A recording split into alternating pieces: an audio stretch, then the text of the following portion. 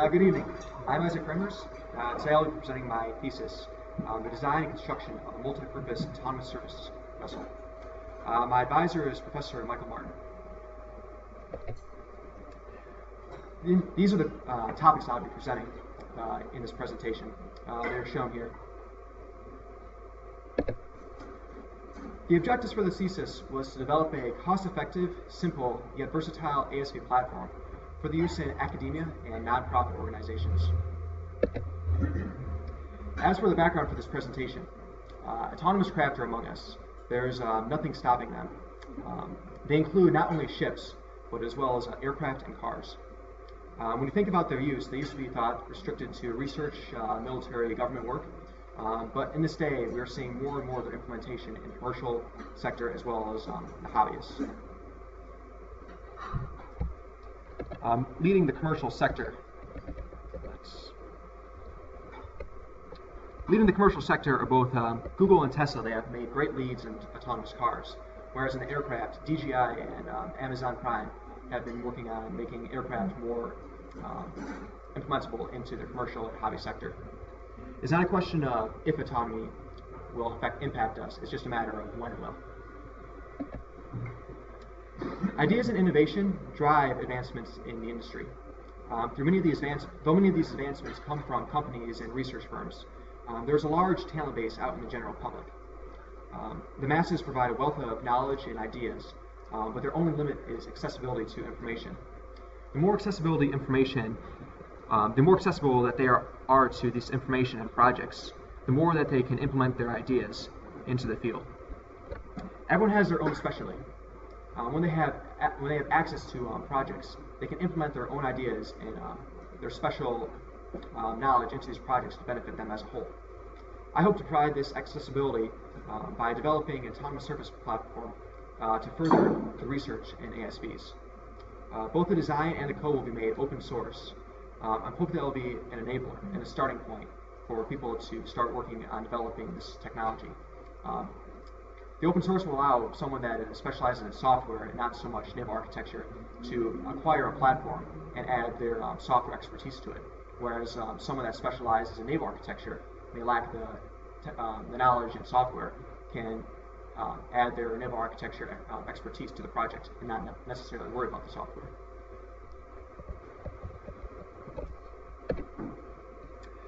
There are two main target groups that I wanted to pursue with this project: academia and nonprofits. By introducing this platform into academia, I present a new path to spur interest in the field of autonomous surface vessels. They can also be used in classroom and lab setting to learn about seakeeping, maneuvering, and other fields of naval architecture. And they can also be used for use in teaching robotics, programming, and systems development. Beyond the initial introduction to ASVs, they can act as a platform to further research in this technology. They can use these to do experiments and test out their new ideas. Nonprofits are the second main group I want to focus on. They provide missions for the vessel to be actually designed to. They provide concrete parameters for the vessels for the design point. They can use these ASVs platforms as tools for their work for data collection, rather than sending out people on manned vessels to collect water samples. This is a more cost-effective and convenient manner. We need to understand the capabilities of our users, what resources that would be available to them. For this project, I assume that the average user would be a student at a graduate university. At such a university, we might expect that they would have access to a wood shop, a machine shop, and a 3D printer. We also have to realize that they're probably on a fixed budget, so it's important to minimize the cost of this vessel and the components that go into it. Also, the intended users are not experts in every field of the design, naval architecture, and the software. Therefore, we have to account for their limited resources and expertise and develop a platform that is both practical for manufacturing and for operation. With the requirements and the capabilities of the users known, we can now establish particulars for the vessel to be laid out. A payload of 5 kilograms will be set. This will be adequate for any payload, any sensors or equipment that they want to use for research or that the nonprofits want to use for their investigations. An endurance of 8 hours was selected. This is to match the typical workday and to provide adequate time for any worthwhile data collection. The speed of 5 knots was selected to provide adequate maneuverability and range for the vessel, and the budget was set at $1,000 to keep it affordable. The manufacturing methods were to remain those available at undergraduate university, and all drawings, code, and procedures will remain open source to promote further development and for easy understanding for the vessel. The design is to highlight versatility to maximize the functionality of the platform versus the cost. For the approach of this, the design of the ASV will be based on naval architecture and marine engineering standards. There will be trade-off analyses performed at each point of the design in regards to hull, power, and control, and all their components. There will also be developed a detailed documentation for all the components, including bill of materials, procedures, and commenting the code out. In the overall goal for the autonomy of this vessel, at this time will be limited on directing the vessel with waypoints by user inputting predefined courses for the vessel, rather than the vessel adapting to its situation. Now moving on to the design. For the naval architecture side, I considered 3 main hull forms for the vessel. In particular, I focused on the stability and the propulsion aspect. There were 3 hull configurations I focused on. They were monohull, catamaran, and trimarans. And for each of them, I looked at their benefits and their drawbacks. I produced several hull forms of the 3 based on the initial parameters and then calculated the stability and the propulsion for each. The end result was the selection of the trimaran. What I found was that the monohull lacks the initial stability and the deck space that the trimaran and catamaran had, but then the catamaran required a dual propulsion system, which ended up having added complexities with the assembly and the install, and also had lower propulsion efficiencies. For the initial hull form, I made modifications to refine the design for bow flare for waves, as well as to hollow out the interior for wing-free electronics. The image to the right shows the final design that was created in Rhino 3D. The hull was then milled from rigid insulation foam. These toolpaths were created in Fusion 360, a relatively cheap program that is available to students and to the commercial.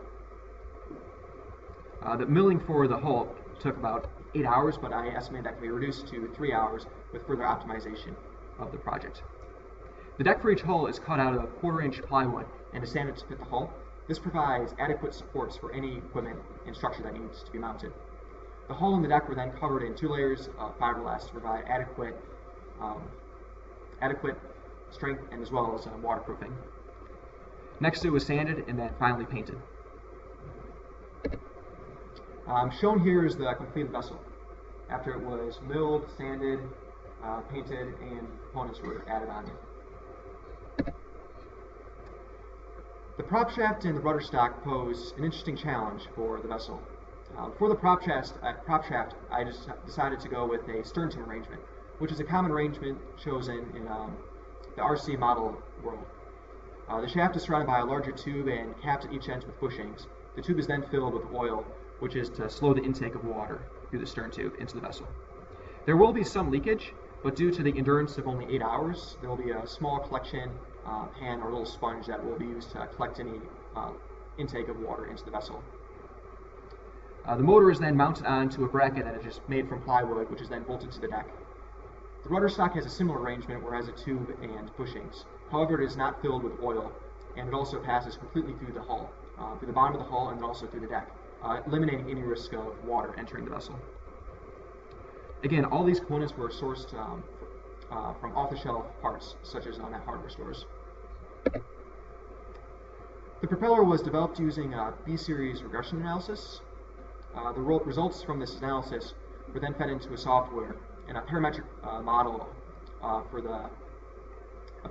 was then generated for the propeller. This was then fed into another modeling software where I added in hub, filleted any edges, and then prepped it for 3D printing. As we see on the right is the final design for the propeller, and then to the bottom is the printed model. The arrangement of the rudder system is shown to the right. The rudder was sized using formulas from the Principles of Naval Architecture. Its cross-section was chosen to be a NACA 12 series, and then that is extruded along the profile. Again, then the rudder was then modeled and eventually printed. To control the rudder, I opted to go with a linear actuator that was connected to a rudder arm that was connected to the rudder stock. The actuator has many benefits. When it is able to hold a position under no power, and it is very quick acting and very precise. The electronics on board include the motors, the sensors, and the control boards. The control boards in the enclosure can be seen to the right. It is important that they are all able to interact together and communicate effectively. It is also important to note that they each operate on their own voltages. The motor operates at 16.8 volts, the voltage of the battery. The linear actuator operates at 12 volts. The control boards operate at 5 volts, and then all the sensors operate at 3 volts. Therefore, voltage regulators need to be incorporated to ensure that they all receive their correct voltage. After construction, it needs to be figured out how all the inputs and the outputs are related. That's where the microcontroller comes in. An Arduino is a type of microcontroller that runs on C++. It can be seen to the right there. They are widely available and they're utilized within academia and the hobby industry. They have many digital and analog inputs and outputs to read the sensors and control any of the linear actuators and motors. There are also many communication methods that can be used with the Arduino. They include both serial, I2C, among many others. The Arduino was selected for the main control for this vessel to run the systems, the communications, and the data selection. In addition, there's tremendous support not only for the hardware but for the software. There are many open source libraries that can be used effectively for this project. A brushless DC motor was selected to run the propulsion system for this vessel. A trade-off analysis was performed with this to compare the benefits versus cons compared to brush motors. It is controlled using electronic speed controller, or ESC, which has many similarities to a variable frequency drive, which send pulses over 3 wires to the motor. It can be seen to the right there. It is able to control both direction and speed of the motor, and the ESC itself can be controlled through a single input wire using PWM, a signal from the Arduino. The waypoint navigation mode allows for the vessel to complete a pre-programmed course, pre-programmed course by repeatedly examining its current position and the desired waypoint. What it does is it then makes any adjustments to make sure you're on track towards the next waypoint. It compares the current GPS location to the waypoint, and it calculates the distance and heading. The desired bearing is then sent to another software module, which uses a PID control theory loop that determines the required action to send to the rudder to correct for the course to move towards the waypoint. There needs to be also built-in tolerances with the proximity of getting to these waypoints. Due to the accuracy of GPS, it's only down to several meters, and as well for seakeeping, it's not perfect. So what was opted to have a tolerance, so you get within X meters of the waypoint, and then it'll move on to the next waypoint. There are also other navigation modes that I have incorporated into the vessel. They include such as just a standby mode where everything's off and it's just floating. Another one is where you can use a remote control receiver, such as in the hobby world, and use that to control either the direct position of the rudder or to adjust the heading of the vessel and the speed. It is important to communicate with the vessel. This would allow for adjustments to the course, allow for direct control, and for monitoring the data of the vessel and its sensors. The Arduino allows for the many methods of communications as stated before. On the vessel, there's an onboard LCD that displays any live information. A tethered USB is then used to program the vessel to make any direct control and use for debugging. You can also incorporate Wi-Fi and Bluetooth modules, as well as a 916 MHz transceiver to relay any data. Often communication methods have limits on the bandwidth that you can send the information. Therefore, we decided to incorporate an SD card to log any data that was on the vessel. As for the testing, I have completed many benchtop testing for each of the systems. This includes for the sensors, for the motor, for the actuator, and different chunks of the code, each module. There will also be a seakeeping test to ensure that the PIDs for the rudder control will work effectively. Following that will be a waypoint test to ensure that the navigation modes are operating. And then lastly, there will be an endurance test to compare the final resulting vessel to the initial designs in regards to efficiency and endurance. To make this project open for future development, every aspect of the design, building, and operation must be well documented. A complete bill of materials will be made available with specifications for each component, recommended manufacturers, and pricing. A step-by-step procedural guide will be written both for manufacturing and the operation of the vessel. The code will be well commented and posted on an online repository to encourage free use and to document the actual development of the code. Overall, the vessel ran a total cost of around $700 of materials, but I believe that can be reduced further by another $100 or so with further developments and optimization of the vessel. I'm hoping that this vessel will be able to live up to its objectives, to be cost-effective and be as versatile as possible in developing the ASV field. I would like to thank my advisor, Professor Michael Martin, as well as my other professors, Richard Royce and Neil Gallagher, for their assistance. If there are any other questions?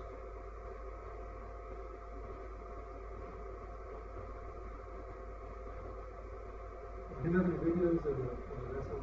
Unfortunately not this time. Soon though.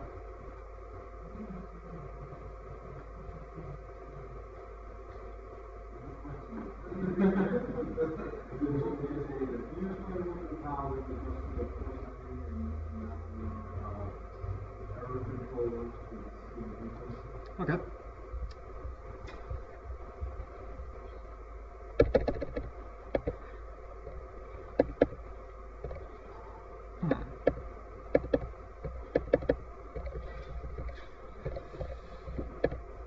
So for the rudder, there's a PID control system, which allows you to take it's very similar to what you have in a car with a speed controller, where you have the current speed, you have your desired speed, what you want to operate at, and then you have your input, which is the throttle. So what you can do is use a PID controller. For our setting, this would be your current heading, your desired heading, and your input would be the rudder. So what you do is you have PID theory. The formula is listed below, right there. You have three factors. You have proportion, you have integral, and you have the derivative term. The proportional essentially takes the error, the delta between your current and your desired heading, and it will base the input off proportionally to that. So the larger the error, the more it's going to turn the rudder to correct it. The integral term, what it will do is it will account for any steady state errors. So essentially, if you're turning the rudder but you're still not moving, it'll just increment it. So it will integrate the error over time. And then the derivative, what that will do, it will dampen the system, prevent you from overshooting. So what we do is we take in our information, we take in our current heading from onboard IMU, which includes an accelerometer and a compass to correct for any variances. And then we also take in the GPS data with a module from one of the libraries that were available.